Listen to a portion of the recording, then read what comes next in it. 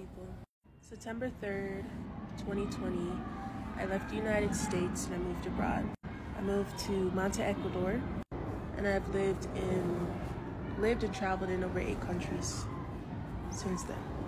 A lot has changed about me, who I am, how I see the world, how I see myself, how I process things, my values, what I care about. My core has stayed the same, but yeah, a lot of things have changed. I came out as queer and trans. I realized I identified that I not only have ADHD, but I'm also autistic. I've learned languages. I have no contact with 98% of my family. And concepts like safety, security, love, family, community have all changed. I'm not the same person that I was before because the pacing of my life, the things I was learning and seeing in my travels, the people I was learning, the ways I was forced to be outside of my comfort zone. I was forced to see so much outside of myself that it forced me also to look within and ask some of the same questions I was asking about the world around me. I'm sharing this to say is that one of the biggest things that I've learned and has solidified so deeply within me is the importance of community. Now I have created online communities. I've helped facilitate in-person communities and spaces for folks. And all these spaces and things have been beautiful and amazing and have nourished me in so many ways. And I know I've nourished the folks who are part of them as well.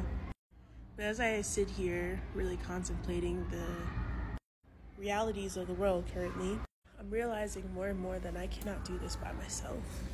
Being disabled and being compromised, I know we were never meant to do life alone.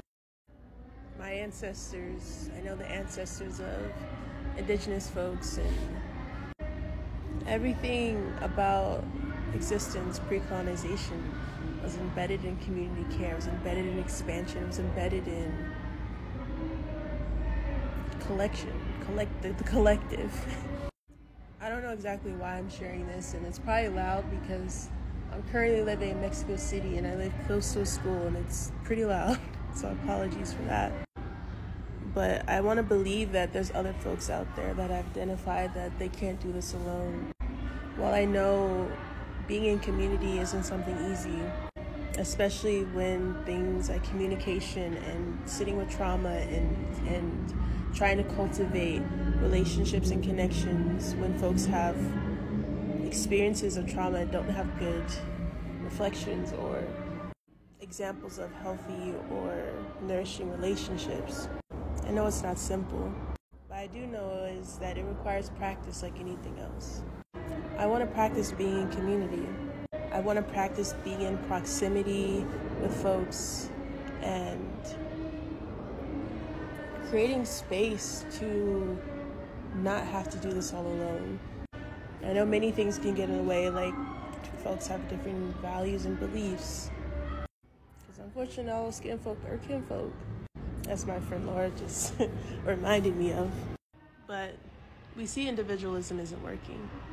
I don't care who you are. I don't think anyone right now is having a good time. I don't care where you are in the world. And if you are, you might be severely disconnected from the reality of what's happening. If you're a Black, queer, neurodivergent person and you're open to practicing community or even having conversations on what that can look like, comment down below. I think what I'm asking for is I need to know that I'm not alone in feeling and thinking these things. And I need to also know that I'm not alone in feeling the gravity and the weight of capitalism and individualism crushing me. Because it's a hard truth to come to when you realize that if my survival is all up to myself, I'm not going to survive. I'm not going to make it. I can't do this alone anymore. And I don't plan to. And I have to believe there's others that feel the same. I love y'all.